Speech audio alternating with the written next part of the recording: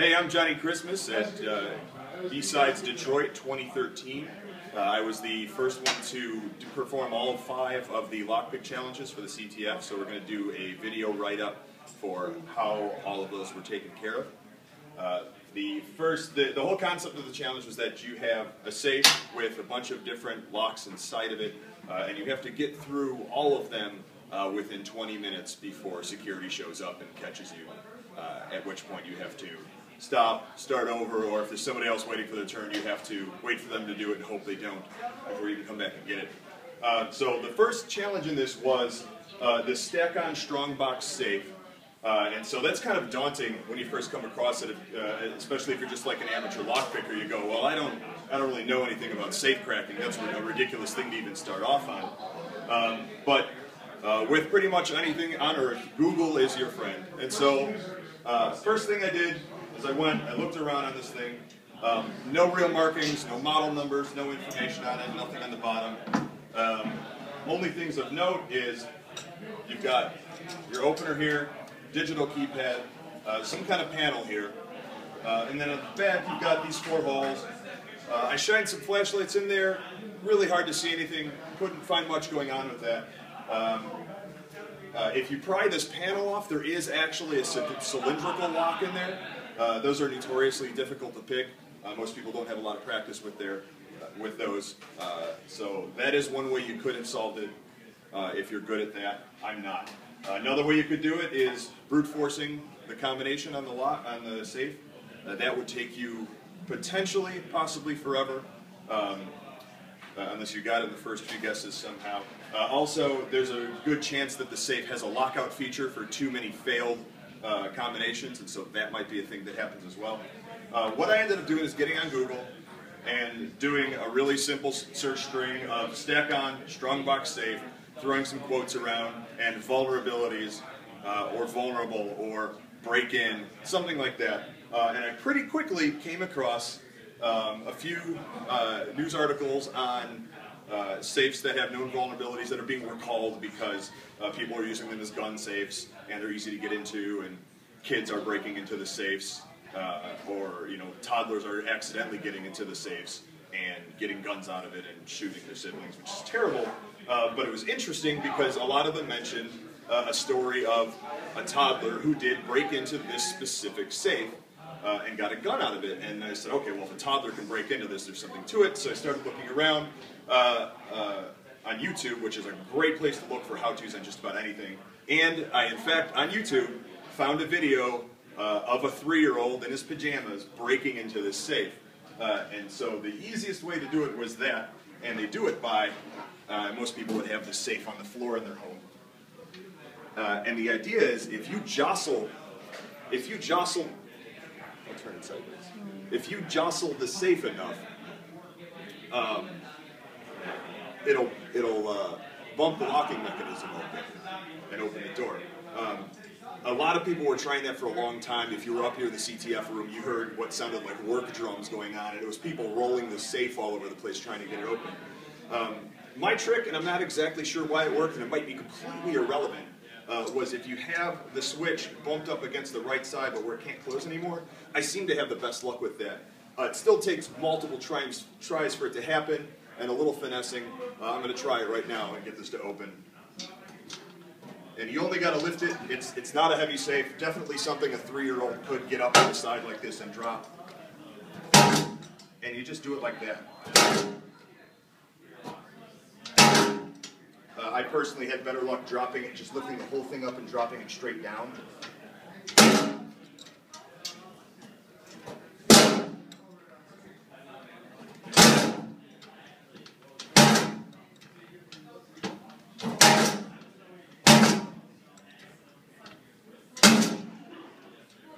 And there you go. So something, like I said, a 3-year-old could do. Now if you had your guns in here or whatever, that's pretty horrible. Another thing you could have done is there's a little red button on the inside here, if you want to come down. If you could pop this button from the inside somehow, that's also going to open the safe up. And you can get at that through, this hole is your best bet. Still, you would have to find something long enough to go through the inside of the safe. There was nothing lying around the CTF room that I saw that was that long, but you sure could go to the store, get a wire coat hanger, something like that, and that'd take care of you. So once you had that open, inside the safe was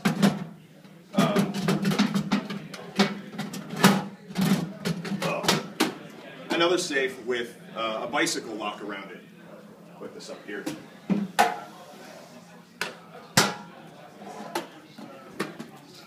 And so a lot of these bicycle combination locks are notoriously easy to open through various means.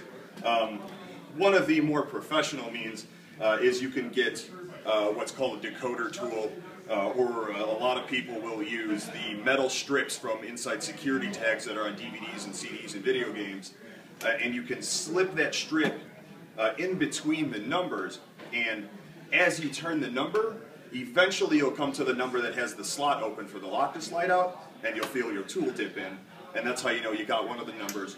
You just do that to each of the 4 numbers, and your lock pops open. This particular lock actually happened to be to have protection against something like that, so you couldn't use that here. Another method that's real popular is if you put a lot of tension on either side of the lock like this, and just yank it with your hands, and start flipping through the numbers, you can eventually, it's really hard, and then you feel one pop into place. And it's usually after you feel that one pop into place, you turn it back one, and that's usually where the slot is. And so you just do that with both of them. With certain locks, you kind of jump around the numbers before you find all of them, but eventually you get the lock open. This lock is also not susceptible to that type of attack.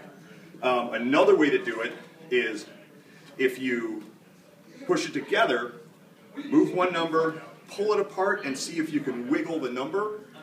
If you can wiggle the number, you have the right number for that particular position, and you move to the next.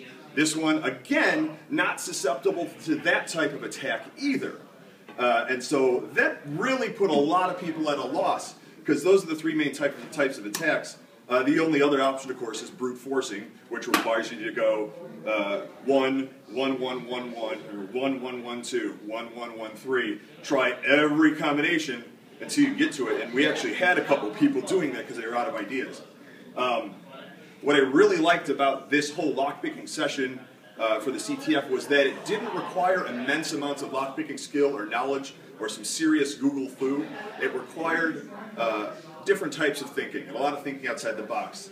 And the trick to getting this lock off the outside box was actually just pull the damn thing off. If we can get it on the right side here. You wiggle the thing around, get everything in the right place.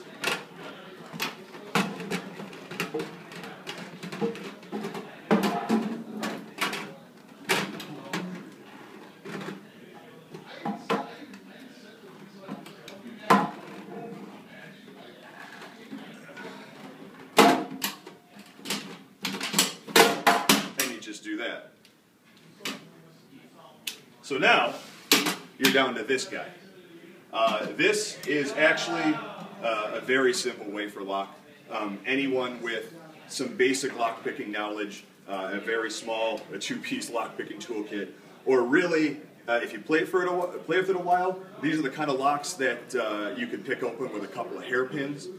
Really easy locks. They're usually found on file cabinets, things like that. Not secure at all. I happen to have my jiggler set here that I always have in my backpack. Jigglers are really good for opening basic locks like this. But aside from my own personal tools, this was in the lockpicking village in the CTF, so a lot of lockpicking tools were available for you to go and find and play with. I happen to just like my jigglers because they're really quick. It gets the job done. I'm pretty good with them. So I'm just going to get my jiggler in there. And you got to find the one that fits. And the idea with jigglers is that they push all the pins around, and you kind of wiggle them, and hopefully you get all the pins in the right place as you're pulling out, and it'll open up for you. So it takes a little while, a little playing with.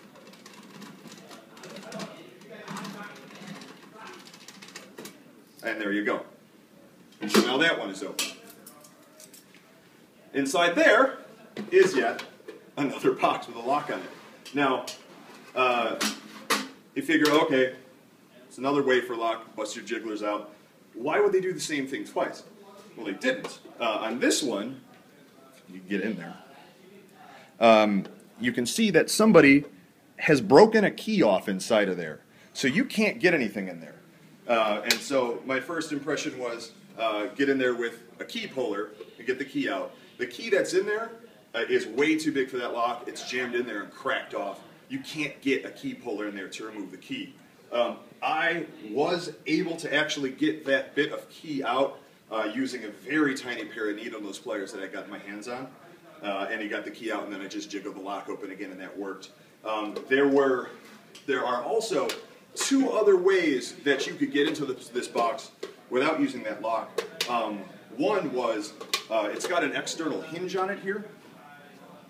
And so if you get a slim enough tool, something long enough like a thin lockpick, you can just push the pin all the way out of the hinge and then open the box up that way.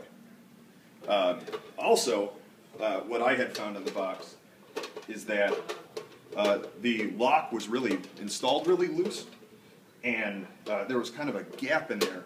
And so what you could do is kind of push the top in and slide it left and right, and you can pop it right off the lip there. And so what I was doing there is just kind of pushing this towards the back of the unit to get it away from that lip and to the side, and pops right open. And so that was the fourth one. And then inside of there was actually this piece of paper. And on this piece of paper was this. So not a lock at all. It's definitely a cryptograph. You get all that in there so they can see it.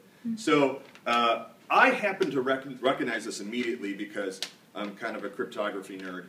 And but a lot of you may actually recognize this from something you may have learned in grade school, or I remembered this one specifically from about 3rd grade. It might have been like in a kid's cryptography book or something I was reading. This is an old Masonic cipher used in like 200 to 400 AD or something like that, and my facts may be wrong on that, but it's really old. What's cool about it is it's definitely something, because it's old, it's something you can do by hand, and you didn't need a computer to do this. But by this point, I was running out of time. But what I did is, and they allowed it because it's something that would definitely be available to you for you to use if you were in fact breaking into a safe somewhere, is I just took a picture of it on my camera phone and then put it back up, and security came by and took everything back. But I had the picture, and so I could go home and decode it there. And so I started working on it, and we got some words out of it. But what we were finding is you could recognize some of the words, but some of the letters were definitely wrong. And we determined that if you go on Wikipedia and look up, this is called the Pigpen cipher. If you go on Wikipedia and look up the Pigpen cipher, they've got the key there for it. And we determined that somebody had taken one of the 4 keys that are used for this and rotated it, so you get the wrong letters. And so by determining which letters were missing, were messed up, we figured which way the key was rotated, changed it around, deciphered it properly, and that was the last flag. And that was it. And so that's how I solved all 5 of the lockpicking challenges for the Detroit's B-Sides 2013. I'm Johnny Christmas, and we'll see you later.